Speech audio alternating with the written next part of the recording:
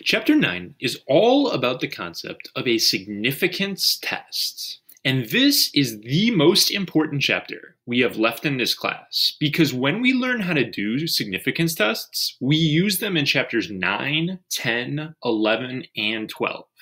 I've talked about statistical inference a lot this semester, which means just kind of using our data at hand to make predictions or generalizations about our population. And the two main tools that you use when you're doing statistical inference, we have the confidence interval, which we just learned about, but the significance test is just as important, if not even more important than a confidence interval. Those two pieces are such a big deal and so central to anything you would do with statistics in your own life if you're doing research, etc. You guys are probably getting sick of seeing me do this every single chapter here, but at the bottom, I have listed out just the big picture for you guys so you can see where things are headed. Section 9.1, we're wrapping our heads around this new idea of significance testing. Then in 9.2, we learn how to do our new concept for P problems. And in 9.3, we'll learn how to do the same concept for mu problems. So let's get to it. Our first example, my face is like in the way here, so I'll move that a bit. If you want to read through this problem for yourself, basically what we're looking at in this problem, they did a study back in 2012 on CEOs, and they were curious if the month that you're born in has any sort of an influence or impact on whether you become a CEO later on in life. So they took a bunch of CEOs, random sample of 375 CEOs. And they looked at the percent that were born in June and July. I don't know exactly where the cutoffs are for school, but I think the kids in June and July, I think August is the cutoff, maybe. So the June and July kids are the youngest in your grade.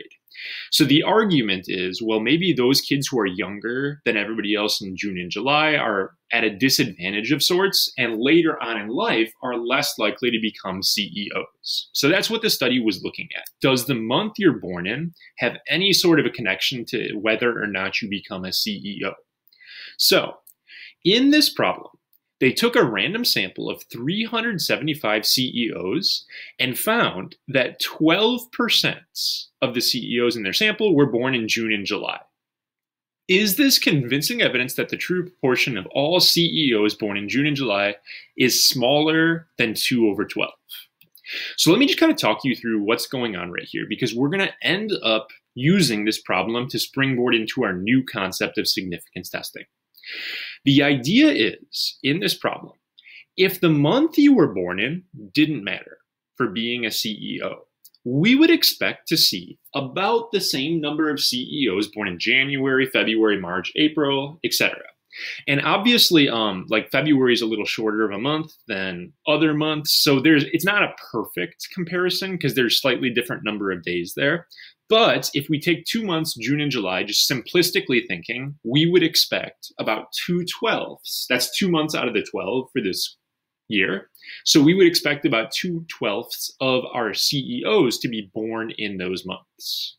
Now, if you actually find 2/12 as a decimal, and you actually figure out what percentage that is, this right there, 2 out of 12, is like a 16.6 repeating percent. So it's 16%-ish.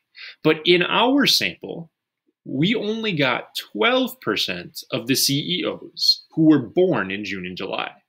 So it asks us first off, what's the evidence that June and July birthdays may be underrepresented here? Well, we got a 12%, but if it was uniformly distributed across the months, we'd expect around a 16%. So the evidence that people born in June and July are underrepresented, our sample proportion. I'm doing a bad thing here and not defining P. Oh, actually, I guess they did that in the problem. I didn't feel like writing it out, but they said in the problem that P is the proportion born in June and July. So our P hat was going to be 0.12, which is not equal to the expected proportion of 0.166, we'd expect to see around 16% if the month you were born in doesn't matter, but we got a 12%. So a lot of what we're going to be doing in this chapter is looking at what we got versus what we were supposed to get. So going from like 12% to 16%, is that a big deal? Are those far enough apart that like something is going on? If we got a 12% and we were supposed to get like an 80%, I'd be like, yeah, there's a difference there. For sure, there's something going on. But at what point is it like too close where it's not a big deal and our sample could have just happened due to sampling variability? Okay, that is what we're going to kind of put a number to in this chapter. So anytime we're looking at what we got versus what we were supposed to get, you have to explain that happening in one of two ways. There are two possibilities for why we did not match. The first option is that people born in June and July birthdays really do have a disadvantage. So it is possible that being in a June or July birthday means that there is some sort of disadvantage, the being younger in their grades, etc. And that's why we saw a lower percentage. So we could have gotten our 12% because June and July actually is worse off. So it was lower because those months are at a disadvantage. The second possibility is that the difference that we got right there is just due to chance. So the second possibility for why we didn't get the answer we expected, there is no disadvantage.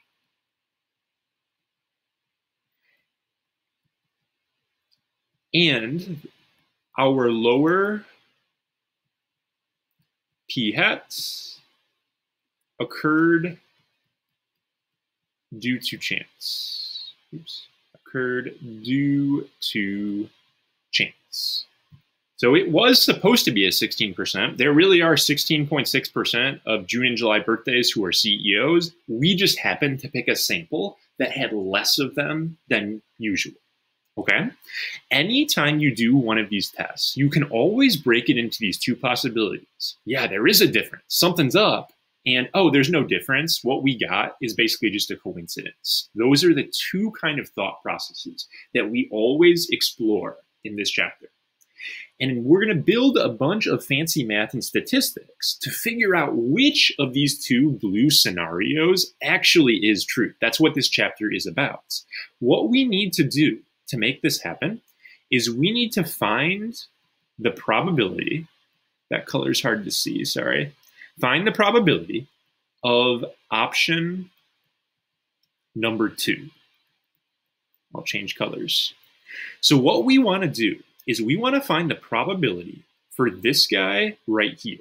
It says our lower p-hat occurred due to chance. Well, what are the chances of getting that lower p-hat? In other words, if you're supposed to get a 16%, how likely is a 12%? Measuring that difference right there, how likely it is to occur. So what we'll end up doing with this, if we find that that probability is higher. So if the probability of getting a lower p-hat is kind of high, what that would tell us is that option 2 is probably true. So option 2 is likely. So if getting a lower p-hat occurring to chance is pretty likely, well then this is what I would go with right here. Let's say that we had a lower probability for option number 2. So the probability of getting our low p-hat is pretty rare.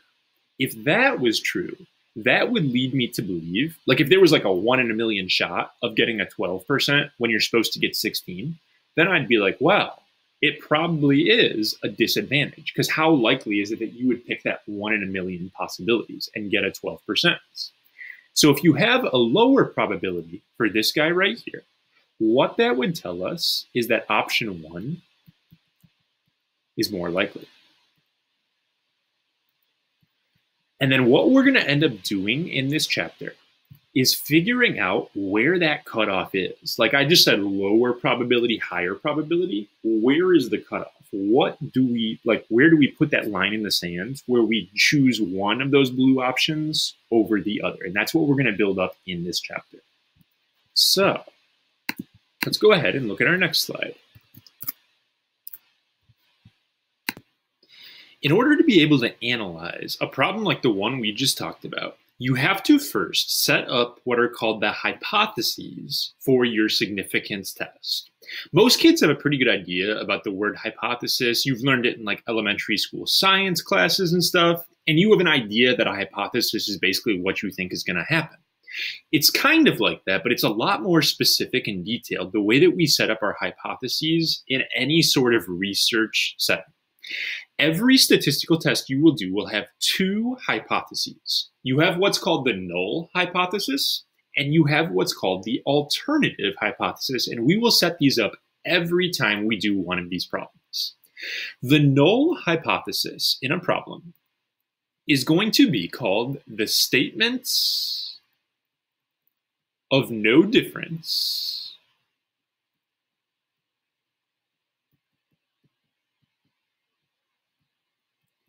and it basically represents the status quo. If you're not familiar with that term, status quo is what's already kind of happening. So basically the null hypothesis is a little bit like going in like, oh yeah, nothing's going on here. Everything's cool. There's nothing suspicious. It's just status quo. And then you have the alternative hypothesis. And the alternative hypothesis is going to be a statement about the population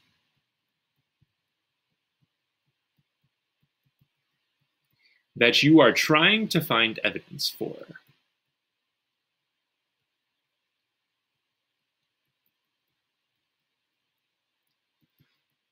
So we're going to do this at the bottom of the slide here, but just to give you guys an idea of what this means, in our CEO problem, the null hypothesis would basically be saying, oh yeah, nothing suspicious is going on. June and July birthdays, no different than anything else. Just nothing crazy is going on right here.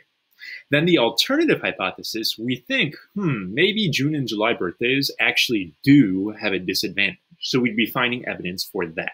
So that's going to be in, like, conceptually what's going on. We're going to learn how to do all this with symbols on this slide. First of all, the symbol for a null hypothesis and an alternative hypothesis. The null hypothesis, you're going to put a capital H with a subscript of 0 or O below it. So your HO is your null hypothesis, and then your alternative hypothesis is going to be HA. I use a lowercase a with a tail. Make sure it's obvious that there's a tail on it since they look sort of similar. You could do a capital A, but you see lowercase more often. So you have your null hypothesis, HO, your alternative, HA. And there are going to be three main rules that I want you guys to use when you are writing hypotheses for a significance test. So three things you have to be able to keep straight. The first thing I want you guys to write down is that your null hypothesis, HO, always has an equals.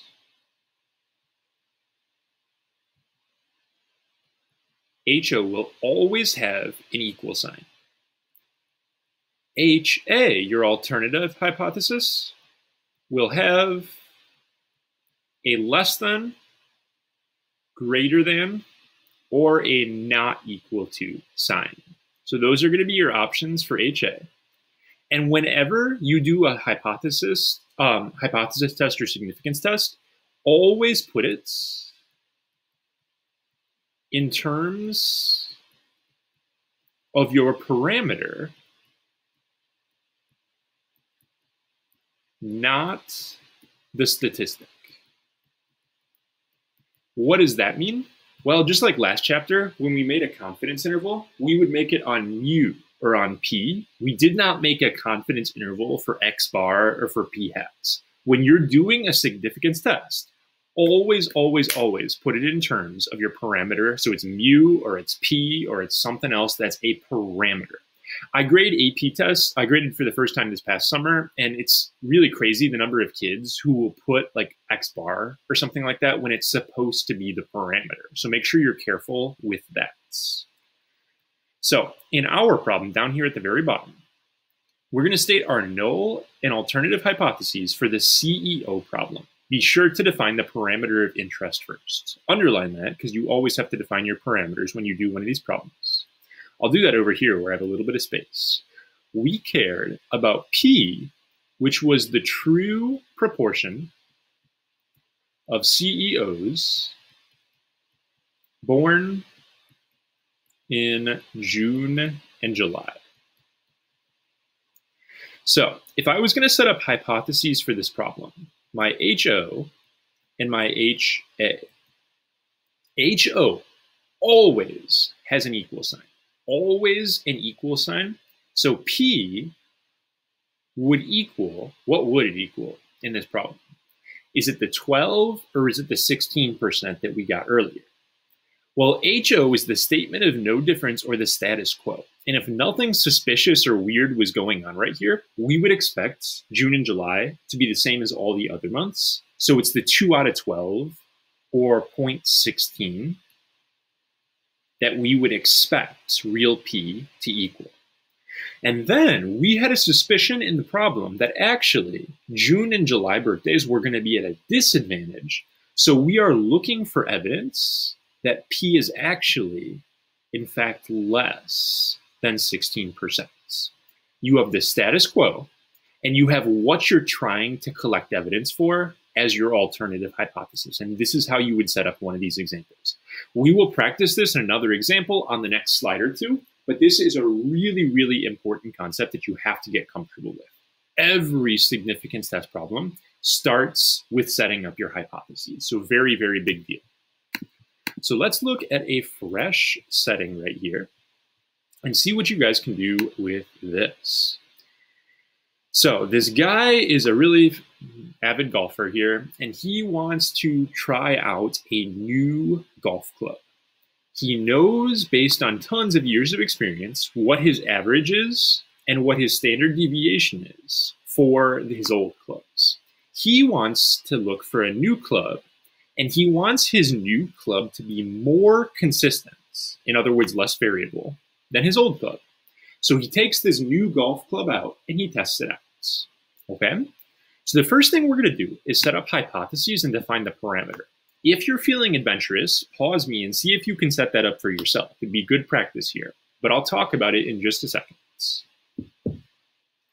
So when you set up a hypothesis test or a significance test, it's all about what you care about in the problem. If Mike wanted to hit the golf balls farther and wanted a higher average, well, we'd be testing mu. But just because it was what Mike was interested in, he didn't care about hitting the ball farther. He cared about being more consistent or less variable. That means the variable or the parameter that we're going to test is not mu. We're actually going to test sigma because we want to be less variable. So the first thing you do is you set up your parameter of interest. Sigma is going to be the true standard deviation of Mike's drives. And would it be with the new golf club or the old golf club? What are we trying to test? It would be the new golf club here. We already know his stats for the old golf club. So we want to see what the standard deviation is of Mike's drives with the new club. Okay? So that is the parameter that we are testing. Again, you always put HOHA in terms of your parameter. It would be a bad thing if I said S right here. I would lose major points if I did a sample symbol instead of a population symbol. HO always has an equal sign. And basically, we go in, it's called the statement of no difference or the status quo. I've got this new golf club right here. I'd be like, hey, this new golf club is just as good as the old golf club. They're no different than each other. Statement of no difference. This club is no different than this one. So we would go into this problem saying, hey, you know what? This new golf club, no better than the old one. Always an equal sign for HO. Then we'd set up our alternative. And that is all about what we are looking for in the problem.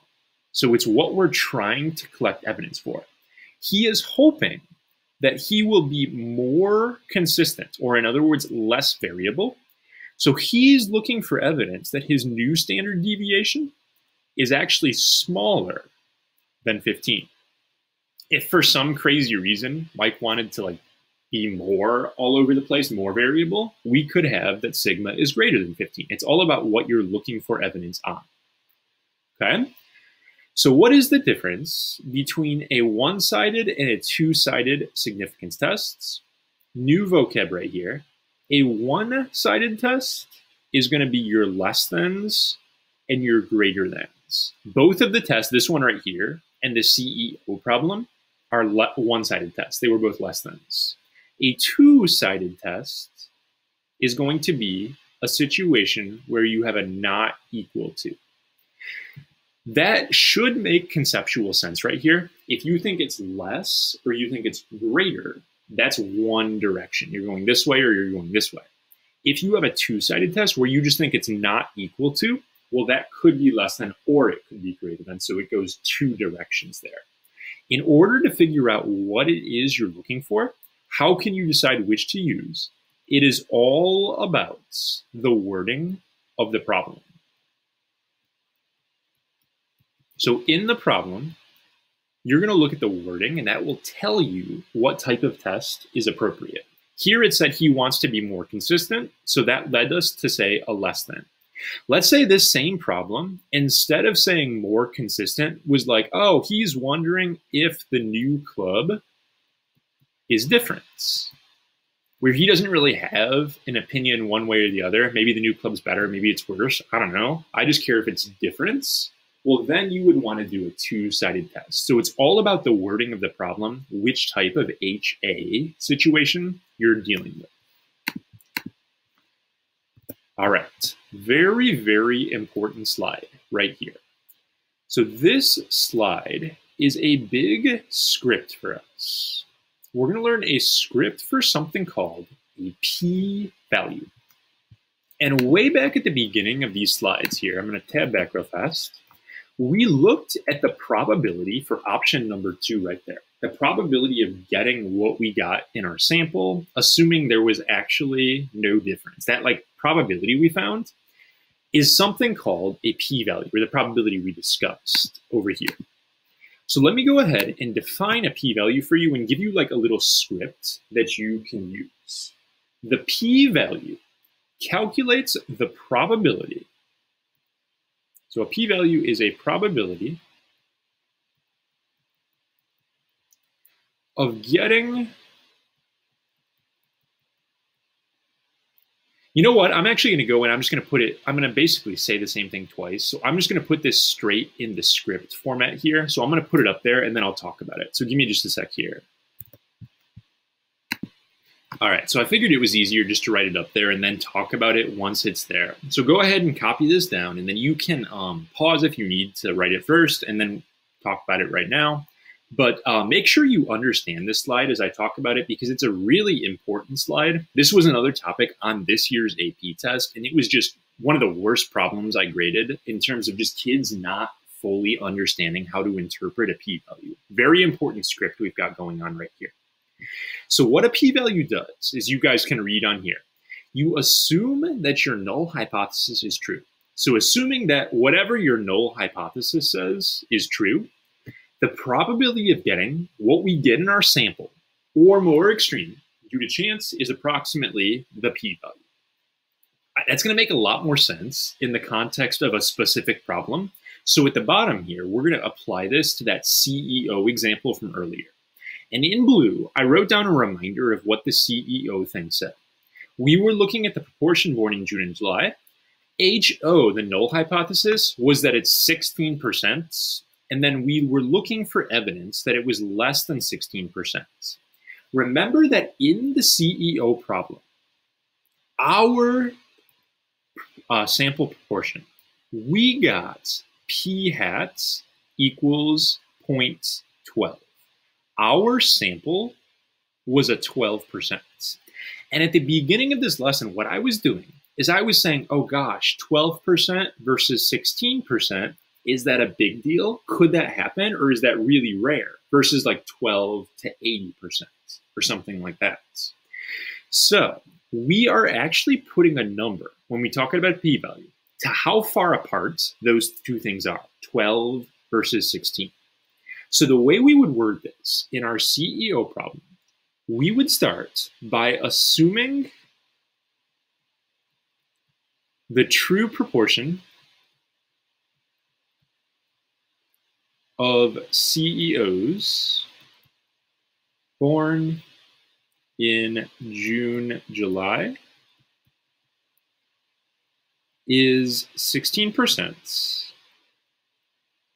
So you assume that HO is true, assuming that it actually is 16%. So if that's the actual answer, assuming that the status quo is true, getting what we got for our sample. So getting, I guess it's the probability of getting a sample proportion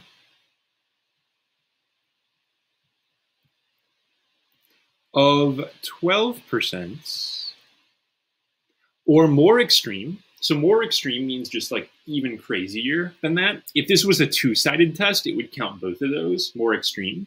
So what I care about in a one-sided test, we were looking for evidence that it's less than 16%. So in a one-sided test, you don't have to say more extreme. You could just say or less. If it was a greater than test right here, you could say or greater. So for a one-sided test, you can say less or greater. More extreme talks about both directions. So the probability of getting a sample proportion of 12% or less, due to chance alone,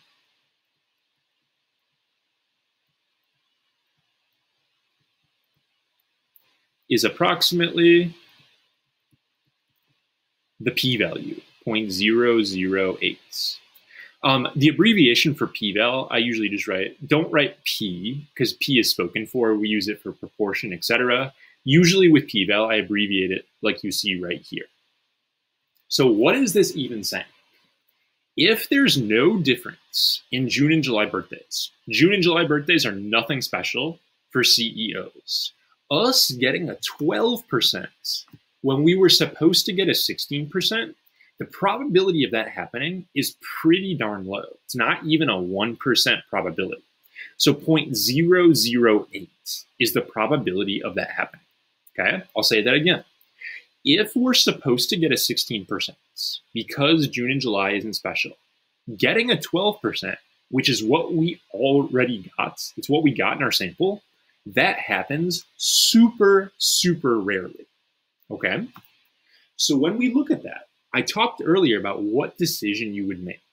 We got a 12%, but it was super crazy unlikely that we would get a 12%. So what that should tell us is probably it's not 16% like we assumed. Probably there is a disadvantage in June and July birthdays, and June and July birthdays actually are lower.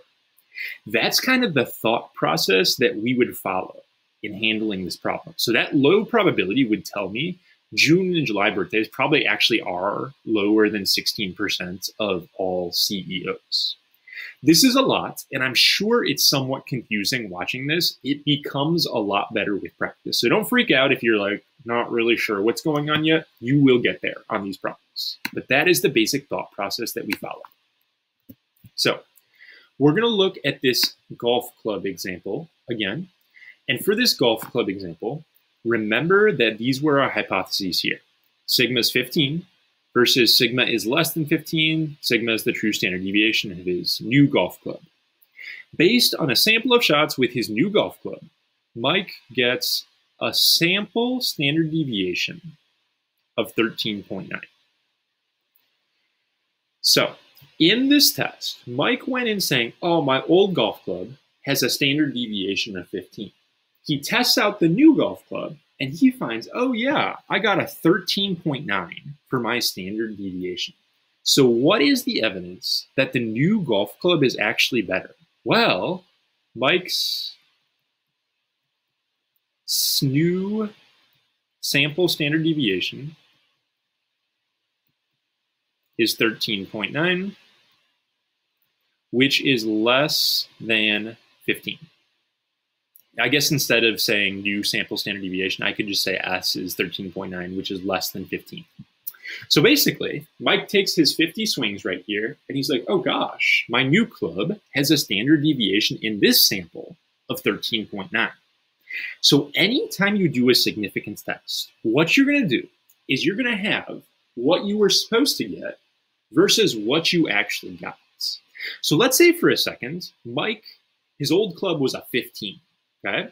Then he does this new golf club, and he gets a 16 for his new golf club. He actually did worse. He wouldn't sit there and be like, well, gosh, is this new club actually better? He would throw away the new club and be like, no, this is not working for me, okay?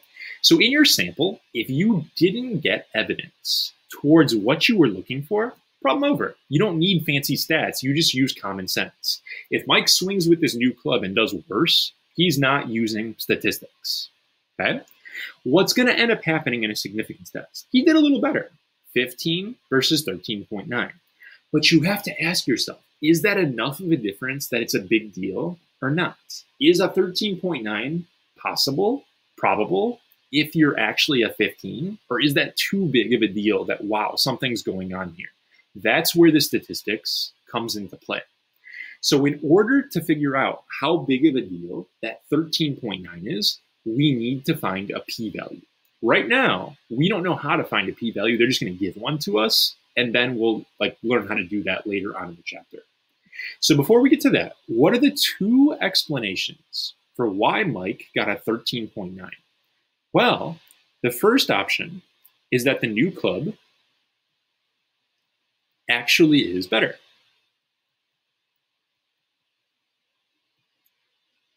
He got a 13.9, and it happened because the new club actually does better than his old golf club. The other explanation is that the new club isn't better,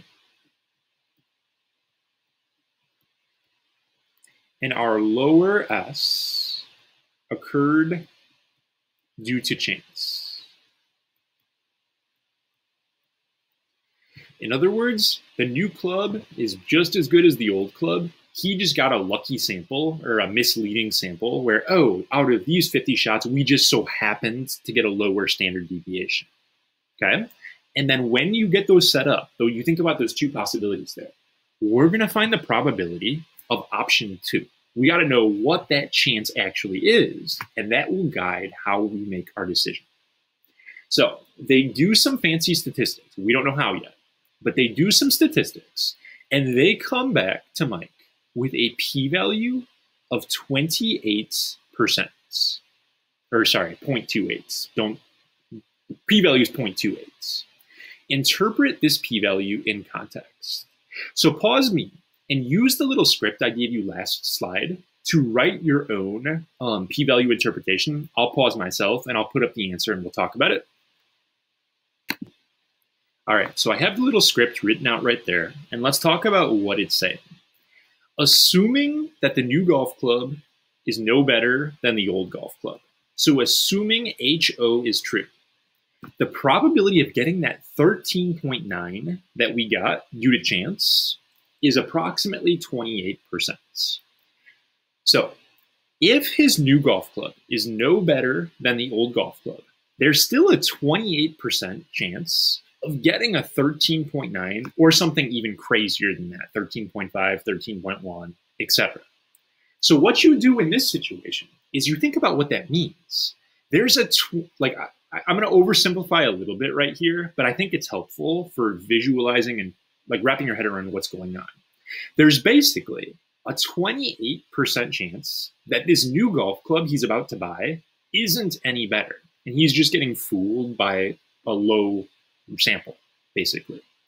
So when you're trying to figure out, well, what do I do in this problem? You have to kind of ask yourself, what's the risk? What's going on right here? If Mike has a lot of money to spend and he doesn't really care, golf clubs, I assume, are expensive. I don't golf, but they're probably pretty expensive. If he's got tons of money, then whatever, yeah, I'll buy this golf club, even if there's a 28% chance that it's basically no better than my old golf club.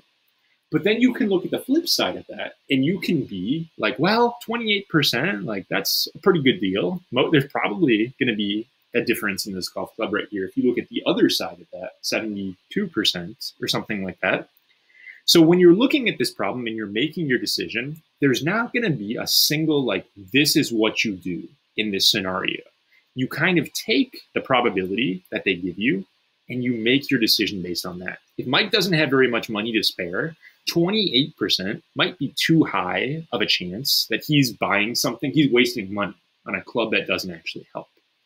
So you have a lot of gray area and a lot of kind of at your discretion when you're making choices on problems like this.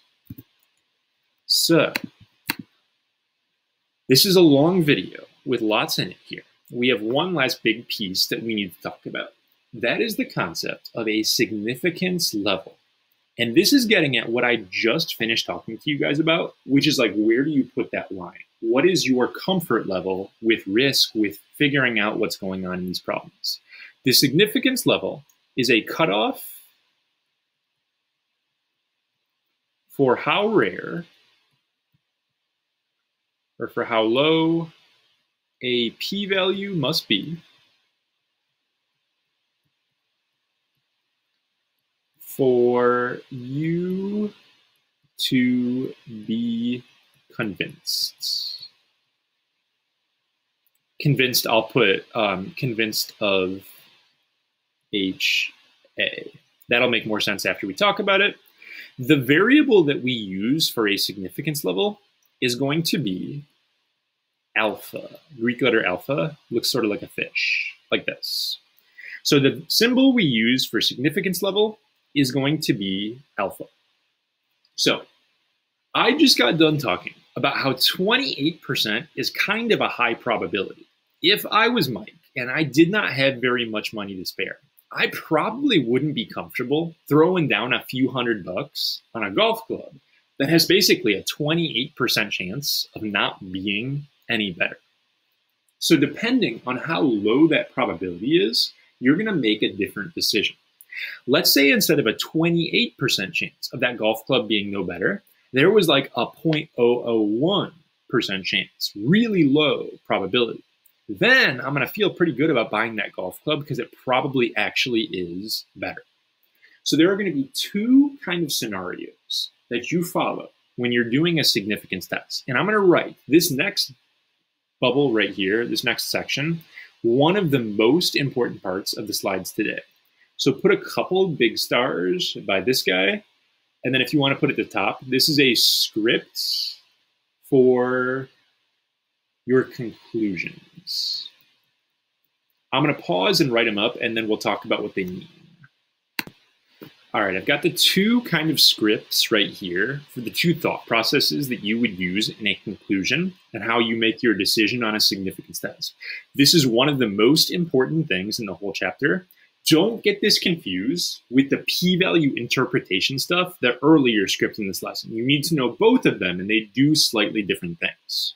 So I'm going to explain this in the context of Mike and his golf clubs here, because I think that's easier. Remember what was going on in that problem is that our HO was that the new club is just as good as the old club, and the HA was going to be that the new club is actually better than the old golf club. Our p-value in the Mike problem was 28%, 0.28. That's pretty high. Generally, when you do a significance test, the most common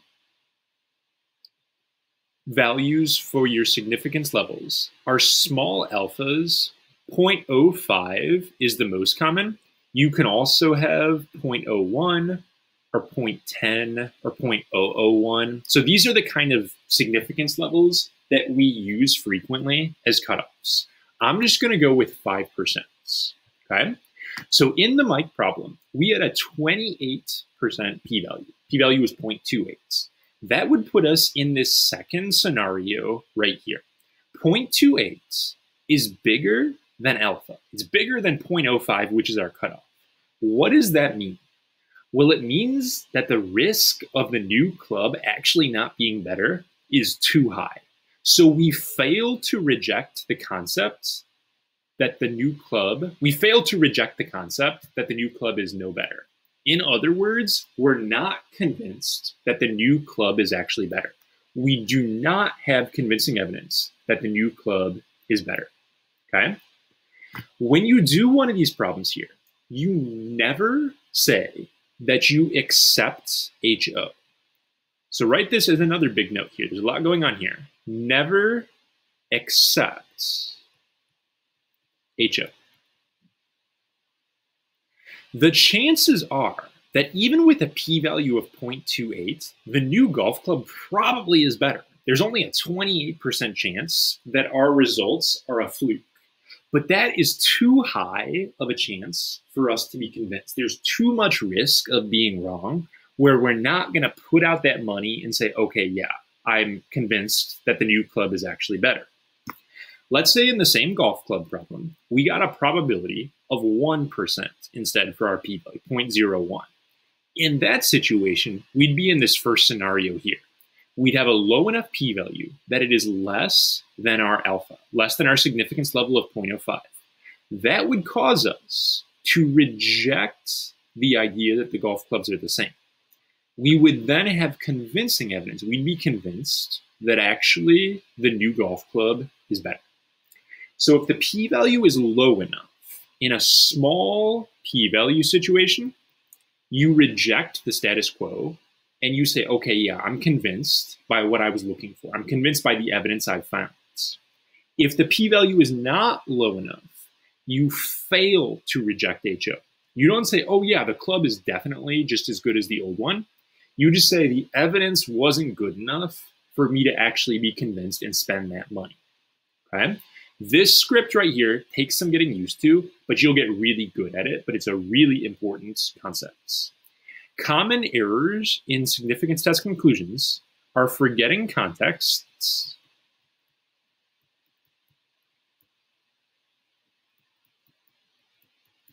and not explicitly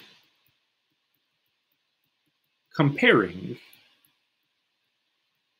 the p-value to alpha. This video has a lot in it, and we're running kind of long. I have one more practice slide right here. One last problem. The next lesson should be a little quicker, and we'll practice putting all of this together, and you'll get some extra experience with it. So brand new problem here to finish off our lesson.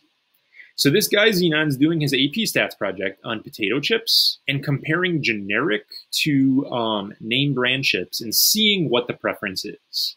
So P is going to be the proportion of students who prefer the name brand chips. He goes in saying, hey, you know what? Name brand chips are no more popular than generic chips. They're equally popular. In other words, the percent of people who like the name brand is 50%. The percent who don't is also 50%. But he suspects that actually people will like the name brand chips better. So his alternative hypothesis is that actually the percent who like the name brand is greater than a 0.5. That's what he's going to try to find evidence for. So he does some fancy statistics. We don't know what yet. He just does some math. He gets a p-value of around 7%. Okay? So it didn't tell us in the problem what his p-hat is. We don't know what he actually got for his sample, but whatever that value is, if it's 60%, 52%, whatever it is, the chances of getting that value are about 7%. So with a 7% level of risk, probably what that means, probably it means that whatever he got in his sample is actually due to people liking name brand chips more. There's only a 7% chance, if I'm going to talk about a p-value interpretation right here, assuming that the name brand chips are no more popular, there's about a 7% chance of getting whatever he got in his sample or more extreme due to chance. But depending on what you set as your significance level, your acceptable level of risk, you would make two different conclusions here in this problem. In this first situation here, our threshold for risk was like a 10%. We got a 7% in our sample. Well, since our p-value is 0.074, which is less than our acceptable level of risk, 10%, we are going to reject HO. There is convincing evidence for HA. So there is convincing evidence that the true proportion who like name brand chips is greater than 0.5. So our p-value is low enough that we are convinced, we reject HO. We say, you know what, we're pretty convinced that, hey, they're not the same proportion, that name brand chips aren't equally popular. We have convincing evidence in our sample that the true proportion is actually greater than HA, than 0.5. So we have evidence that's convincing that HA is actually the case. So practice on this second example, same setup, but all we do is we change our significance level to a 0.05. So pause and try to write your own conclusion for that. All right, so I have a little conclusion written out right here. I did word it differently just to show you guys a different way you could have done it. The last one I talked about P being actually greater than 0.5. Here, I just put it in terms of the chips being more popular. Either way is totally acceptable. One is not better than the other. But let me tie this together and talk about the difference between these two A and B answers. The evidence that actually happened in the problem, when this guy collected his sample, the evidence is the same. Our sample yielded this p-value right here. This would be like two different people looking at the same evidence. Let's say you are part A and I am part B. You and I just have different thresholds for how impressive something needs to be before we're convinced. So you sitting there with your 0.10, you're like, wow, that 7%, that convinces me. I'm sold. I think that the chips actually, name brand chips, are more popular. So you look at the same evidence and you're like, wow, I'm convinced. I'm a little more strict in what convinces me. I'm a little harder to impress with my 5% threshold right here. So I look at that same evidence you saw. You were convinced. I'm not quite convinced. I'm like, that's not strong enough evidence to really blow me away. So when I look at this problem, that doesn't mean I think that, oh yeah, the name brand is equally popular. Name brand's not impressive. Probably the name brand actually still is better. Just the evidence that I saw wasn't quite enough to convince me. That is why we fail to reject HO and we don't say that we accept it. I'm not accepting that the name brand is equally popular. I'm just not quite convinced that it is more popular. So I'm not convinced by the evidence at hand.